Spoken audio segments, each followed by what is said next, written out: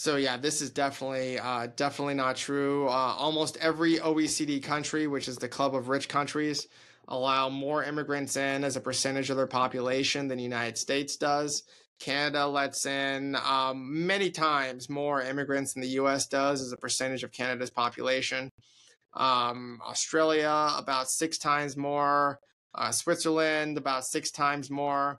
The U.S. foreign-born population is almost 15%. In Canada, it's about 25%. In Australia, it's over 30%. In New Zealand and Switzerland, it's over 30%. So it's in Singapore, it's about half. So you're just talking about, we like to pat ourselves in the back of this. Now, it is true that the U.S. and most basically lets in more immigrants, like the number-wise. But the U.S. is also the third largest country in the world. So as a percentage of the population, it's, we're way down the list. Okay.